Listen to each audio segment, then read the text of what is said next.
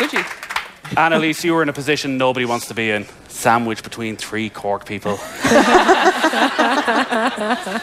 Dear God. It's okay. I sail with a Cork person every day now. Oh, yeah? So, how is that? It's great. You know, when we're not swimming around the place. Yeah. You might be in a good position, so to explain to us what Corkness is, Annalise, since you've worked with them now. Don't know. I better not say. You see, the fear sticks in, doesn't it? Mary, what is Corkness? It's a secret. You haven't quite figured it out? Well, the ladies have. I'm not sure about the men. Yeah, well, very, very true. Sonia, how aware were you during your career of your Corkness? Well, Corkness, I don't know. They used to say it was in the water, I think. I know we used to have quite a few good Cork runners. You know, you'd be competing against the same girls in the counties, the Munsters and the All-Ireland, so you could never get away from it. We're going to play a video in a little while. Over the last sort of 6 months, we've been building up to this night and talking to a lot of sports people and just the general public about role models and icons. And no matter who you talk to, whether it's Katie Taylor or Cora Staunton or people on the street, the one name that comes up again and again and again is Sonia O'Sullivan. Every single time. How does that make you feel? Yeah, no, that's pretty amazing. Because when people ask me the question, I never have an answer. You're too modest. Maybe I should just say Sonia O'Sullivan. I do get mistaken sometimes for Katrina and, you know, a few other names get thrown out. Michelle sometimes. They ask me, is that who are you Katrina? I say, no. And then most people move on. But some will keep looking at you and then they'll eventually work it out. Yeah. Do they die of shame then once you say you're Sonia O'Sullivan? Not really, no. Rena, how much of an icon in Cork was Sonia? Oh, she was the icon in Cork, definitely. Talking about role models, she was definitely my role model growing up. Probably still is, to be honest. You can gush away now. Now's your chance, exactly. But actually, here's a good chance to throw it out to the crowd. Hands up here. Who had Sonia O'Sullivan as a role model at one point in life, one or another? Get your hand up. That's pretty cool, isn't it? This is going to be a great night for your ego. Her head won't go out the door. We didn't have social media, so you couldn't check, you know, who was, how many people were following you and liking you. I threw out a thing during the week there. It was a race from 25 years ago. And it was just a random thing. I didn't even think, you know, what I was doing. I just kind of was away and sitting around with a few other athletes and managed to work out how to tweet a video. And and I couldn't believe the reaction and the amount of likes and everything. And then I realised that, you know, it had never been on social media. And probably a lot of my races have not been on there. So when you throw something up like that and, you know, it reminds people, I suppose, of what happened 25 years ago. And sometimes for some people, it's like it happened today. You know, they don't know the difference, you know. So. Well, we were just discussing 1996 there. We were just talking about the Olympics.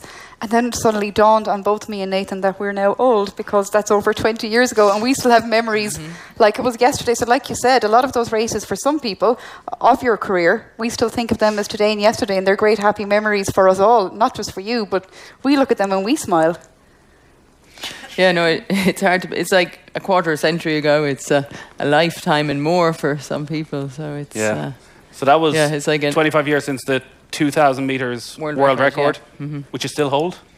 Outdoors. Well, not technically, no, but because the IAAF decided that if you run the record indoors, it counts as an outdoor record. But, you know, indoors... Don't worry about technicalities here. Indoors, there's no wind and, you know, there's faster tracks and so they're different sports. So I say, well, nobody's ever run faster outdoors.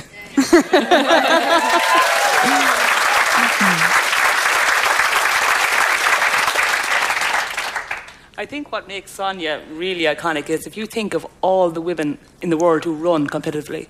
Like athletics is the most played sport, for want of a better phrase, and she was one of the best. So like that's phenomenal, and she's still remembered as one of the best. You know, I think that's really something that we should be proud of as a country, that we have an athlete of Sonia's calibre. Even though now she lives in Australia, we'll forgive her that. Not all the time. Who did you look up to then, Sonia? Who inspires you?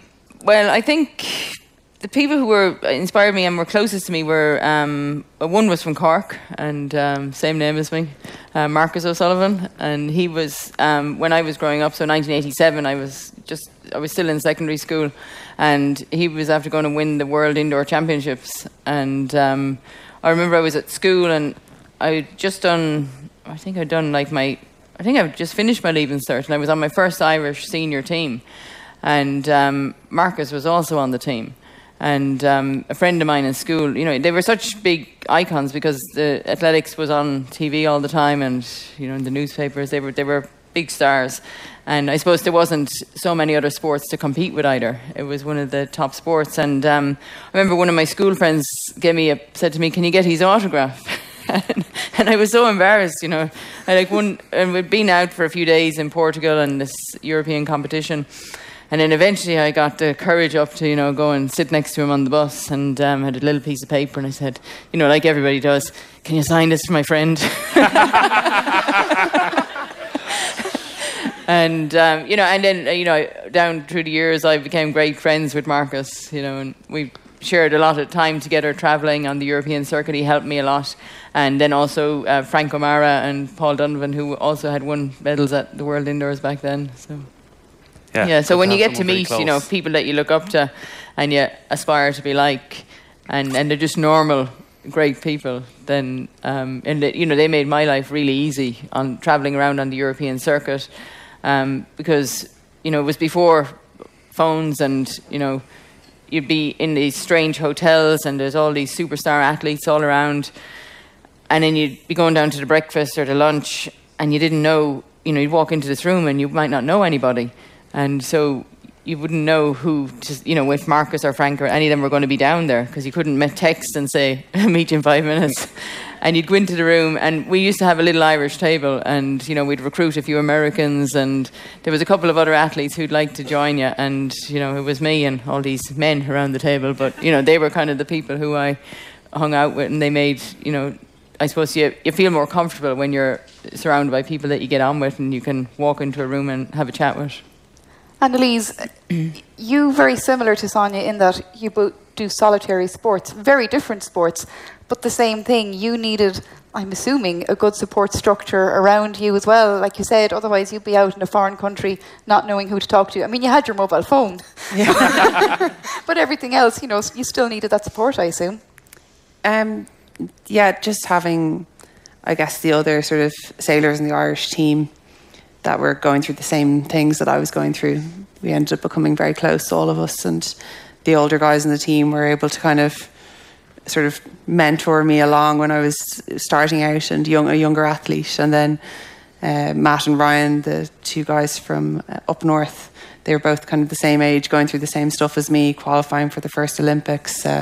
So it was great having sort of them on the team, but then I had loads of people helping me. My coach and sports psych and just my whole family as well. Although I'd be pretty bad at actually contacting anyone. I go away and then I'll be away for a month and my mum will send me a message. "Are you still alive, Annalise?" I'm like, "Oh yeah, sorry. I made it.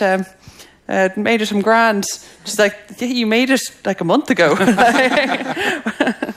But yeah, it's been pretty nice change moving into a two-person boat, because I'm not not by myself the whole time anymore. It's also got a whole new sort of bundle of challenges to deal with, in that I thought it was going to be, you know, it is brilliant being in a team with another person, but also I didn't realise how selfish I was being an individual athlete. You're an awful person when you're an individual athlete. It is. All you care about is yourself, and you don't realise it until suddenly you're in a team with someone else and you realise that you have to be considerate for, you know, another person. This sounds like a conversation that your teammate had with you late one night that you're just having to repeat back daily. Yeah, just, you know, you could tell me when you're going to do these things, Annalise, and like, "Oh yeah, sorry, forgot about that." Or just when we're sailing the boat and I forgot to tell her that I'm going to make the boat, you know, turn the boat around. Just like, Katie's there swimming in the water 100 metres away. She's like, "What was that?" Like, "Oh, sorry about that. Forgot you were with me today." But even something as simple as getting used to having somebody else in your personal space, because those boats ain't big. Yeah, I actually head-butted Katie in the bum today and nearly knocked myself out. Poor Katie. It's very close, up close in the boat, but it's really fun. Speaking of up close, sorry Nathan, I'm too up close into this story myself, but the Cork ladies, you guys understand what it's like, a team environment. Yeah. The knowing smiles. Yeah, I was going to say, they've agreed in advance what stories they can share. Yeah, we were talking that one. Yeah, we had great times. Yeah, we had, I suppose, when I was younger, I suppose I used to love athletics, but what veered me towards Gaelic games was definitely the team environment. Basically, I loved the crack. that swung it for me. Yeah, simple as that. Simple as that, yeah. I feel they're holding back. In terms of inspiration, when you were deciding to play Gaelic football, like we see ye probably more as trailblazers, that actually ye set the bar for not just Cork, but for like ladies football, for camogie around the country. Did you feel that when you were sort of on that journey? I think. Do you think about it? From a football point of view, Mayo were the kingpins when we really started coming to the fore. And for us to beat Mayo we nearly celebrated that forever because we beat Mayo, because they were so well thought of. And before that, it was Waterford. From a camogie point of view, it was always Kilkenny. You know, that rivalry with Cork was always there, and is still there. But when we were, I suppose, becoming successful, we were aware that maybe we were there to be knocked now, that we were on a pedestal, and that made you even more determined to say, well, hang on, I'm training my backside off here, I'm not going to be knocked off this. And as a team, we all had the same attitude, and I think we've spoken about Eamon Ryan before as a fantastic manager, but he was a brilliant people person as well. He made you want to be a better player, but also to be a good person as well. And I think that's rubbed off on us even now, because the panel, a lot of us have retired. Like, I'm 10 years older than Rena. So I won my first senior All-Ireland at 28. Rena was still underage, really. She was a minor. So there was a difference. But when you went onto the field, we were a team and we just wanted to win. And, you know, I suppose the resolve was there around that winning mentality. Like, you must have had a few rows. Absolutely, but none will tell on air. Anyway. Yeah, look, I mean, I think, do you know what, we probably would say that we would argue over were we putting in enough effort more than anything else. Do you know what I mean? Because females being females, if you get 30 females in a dressing room, you're all not going to click on a personal level. But if you think of it like that, you're all mature enough that we're working together on a sporting level, you just get on with it then. I think that's the attitude we had. And some of the girls are more friendly than others now off the field. But when we all meet up, we're all friends because we all reminisce. And I think the Relentless book that Mary White wrote, although I haven't read it, I must say, for my own reasons, I don't know why. I think, you know, for a lot of us, that'll be something, a memento to hold on for all the memories that we created in that time, you know. Do you miss it? I'm retired nearly 8 or 9 years now, so I'm nearly there. I'm nearly okay. I did struggle, absolutely did struggle. No problem saying I did struggle. It was part of who I was. I let it define me for a long, long time. And when I finished, I didn't know what to do with myself. I was training 6 nights a week for 15 years.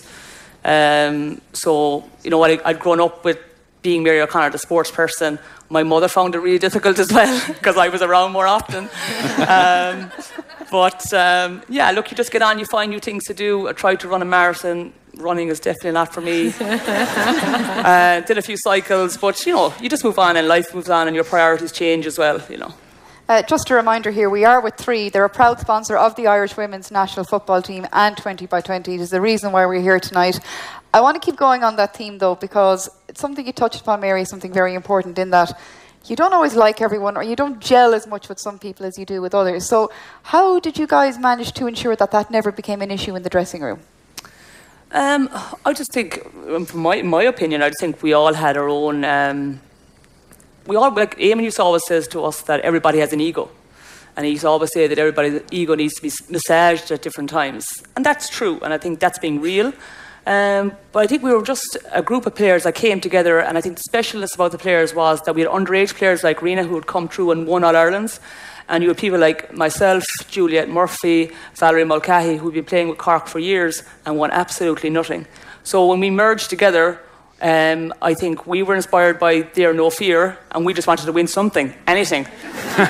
You know, I started playing and I had won a Division 4 National League, and it took me nearly 10 years to win a Division 1. You know, so that kind of helped us a bit. But I can't overestimate in terms of the football side of the house how Eamon played a huge role in that, and the selectors. Mary Collins was with him as well. Really great people who were all in it for the right reasons, just wanted Cork to win. Where do you keep your medals? You must have the biggest mantelpiece in Ireland. Well, mine are in the museum at the moment, I think so. Yeah. In Croke Park, so. Yeah, my medals. They're in a bag in the front room because... Heavy bag, in fairness. Basically, Carol Donovan lives across the road from us at home, and she promised me before I finished up that when I did finish up, she was going to organise all my medals. So I said, grand. And when I finished up, I gave her the job of organising the medals. But I think herself and my father kind of ran into kind of organisational difficulties of what they wanted to do with the medals, and there's a bit of a standoff at the moment. So they're in a bag in the front room. They've been cleaned, I think, but that's as far as they've gotten. You've just got to accept they're gone, though. Well, I presume they'll come to some agreement as to how to best organise them, but look, it'll take time. Well, I won't break into that house anyway. Imagine a bag of medals hitting you in the back of the head. You're not going to go into that one.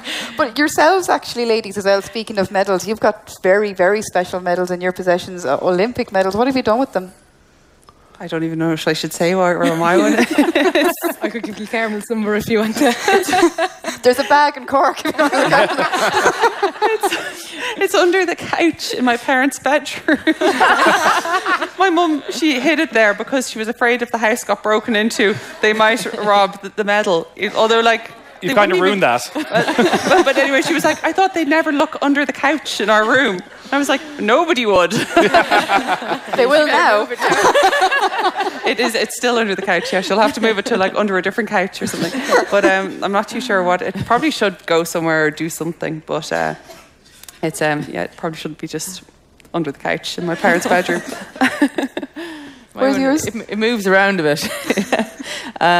The last sighting I had, it was in a bag. And, I actually, I normally leave it in Cove because it's more, to me, it's more valuable in Ireland than in Australia.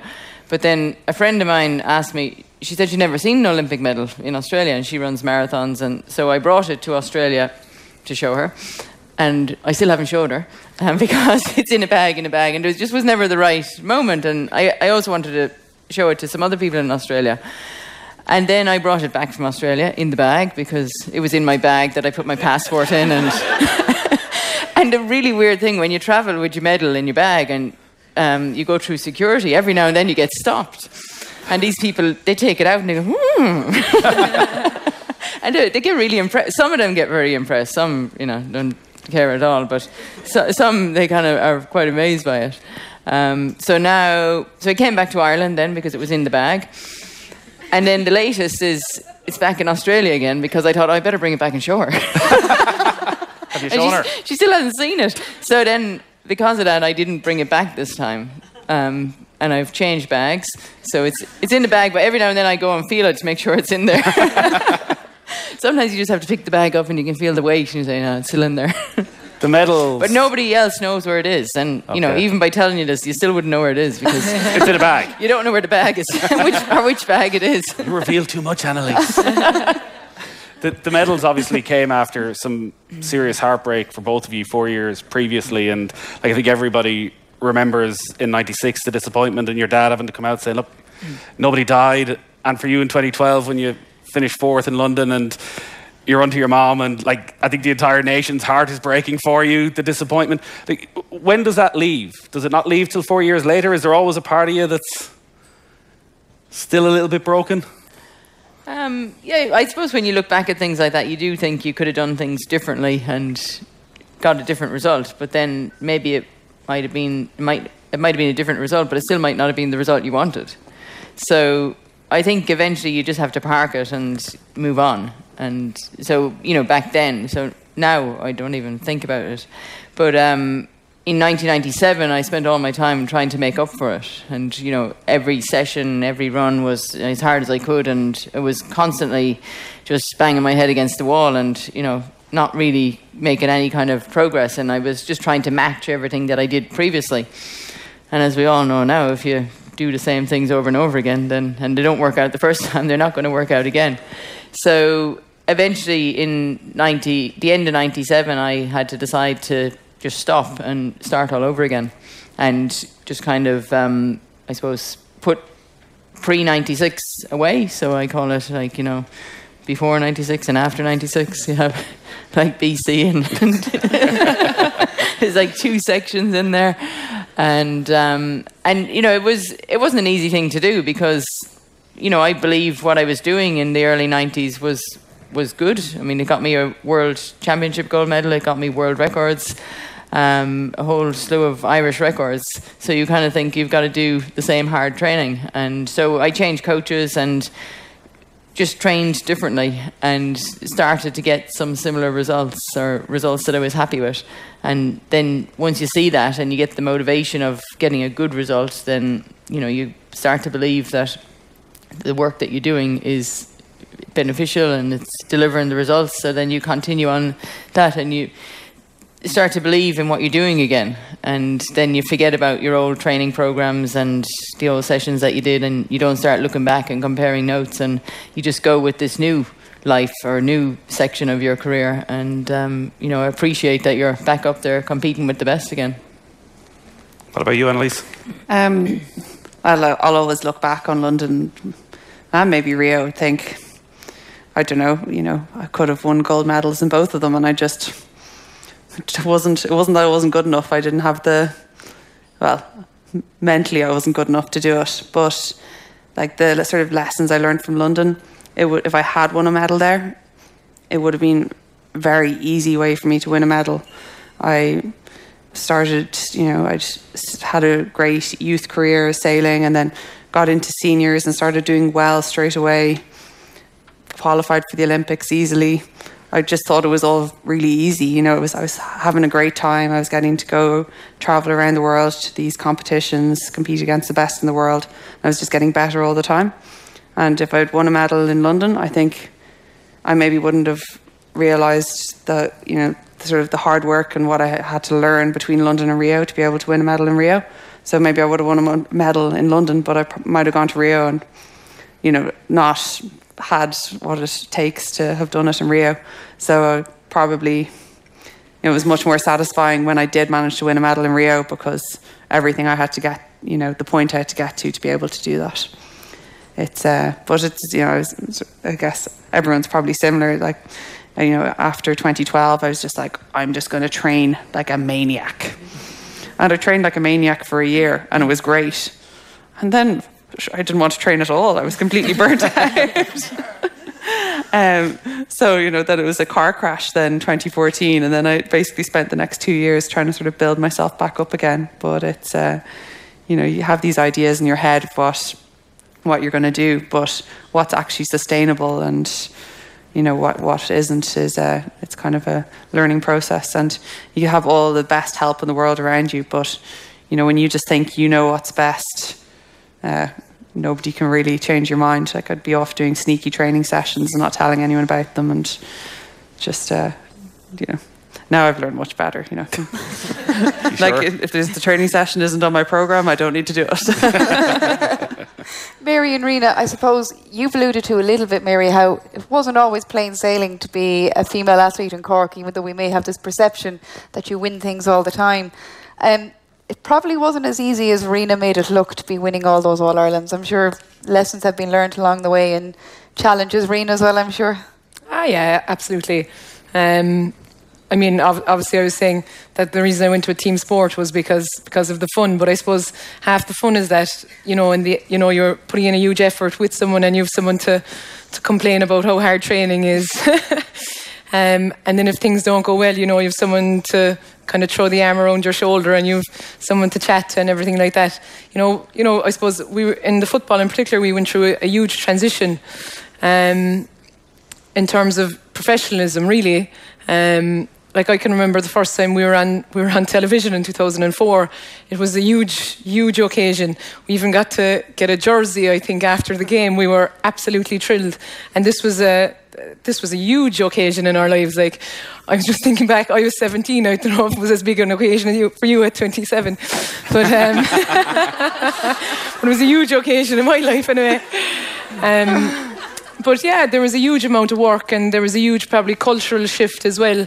That came from management, from county board level, and from the players ourselves. You know, things might have been a little bit slacker, but there was a huge shift in terms of professionalism, and I think the standard of ladies GA has improved hugely, probably because of that. Yeah, I think following off what Rena's point is, you know, the attitude, professionalism definitely changed in us, but you know, we were still very agricultural in terms of our prep. Like, we used to have these empty bins as ice baths. Frankie, the selector, used to be a big pot of soup in the middle of the dressing room, but it was brilliant because it was a kind of a communication piece. We all sat around having soup after training and talking.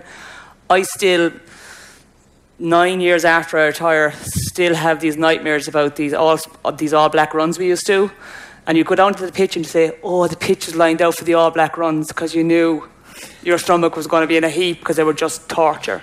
And you know, sometimes Eamon used to come down to the field, his little butter box of a car, and all you could see was footballs flying out of it, and he'd have simply the best plane coming down. And we'd be all like, oh, mortified, here he is. But like, it was all psychological with him, like, you know. And like, we used to do the bleep test. One of the selectors used to walk in between us with the cassette player playing the bleep test, like. That's been genuine, but we didn't care. As far as we were concerned, we were training as hard as we could. And, you know, I think that's when we got to Croke Park, and I was finished that year, but when Cork were the 10 points down, I think that showed resolve, because they knew how hard they had trained and what they put into to get where they were. And they said, well, we're going to make sure that we perform on the pitch. And I think when Cork performed, that's when they had success, you know. Just to let you know, we have a competition for everybody here tonight. With thanks to our friends at 3, we're giving everyone here a chance to become a mascot for the Euro 2021 qualifier against Montenegro in Tala on the 3rd of September. That's everybody here. Everybody here gets the chance. Louise, you don't mind walking on to the pitch with any of these people? No? It's all fine? It's all fine. The prize is 4 general admission tickets, including 1 for the mascot, a boy or girl between 7 and 11 years of age, and their parents or guardians. To be given a chance of winning, just tell us who your role model is on Twitter using the hashtag #Can'tSeeCan'tBe. So you can do that now. It'll be somebody in this room who wins that prize. We'll let you know a little bit later on. You've got to rush back to Cork. Can't spend too much time in Dublin. Absolutely. Got to rush back. Mary, just before you go, you obviously have a different role as the CEO of the Federation of Irish Sports. We're, almost a year into 20x20, attendance, participation, visibility. Is everything going the way you would have wanted to have gone? There's a lot of hard work going on behind the scenes by the national governing bodies of sport and the local sports partnerships who signed up to the 20x20 charter. And along with Sharon O'Connor, the campaign manager for 20x20, there's a lot of things happening. We've got a fantastic summer of sport. There's been huge initiatives already. The first ever women in sport calendar for Ireland was produced earlier this year, so people know when events are on. I think that's important. If we want people to go to events, they need to know when they're on. So we're working on different events and initiatives. So ask people to keep an eye out on the Twitter account at 20x20.ie. There's Instagram and Facebook, but don't ask me about it, I haven't a clue. But yeah, look, genuinely, it's a fantastic campaign. We, Federation of Irish Sport, firmly believes in it. And I know the national governing bodies are really, really enjoying being part of it as well. And just say, yeah, get involved, become involved. It's very simple. All right, very good. Give it up for our guests this evening, Sonia O'Sullivan, Annalise Murphy, Rena Buckley and Maire O'Connor.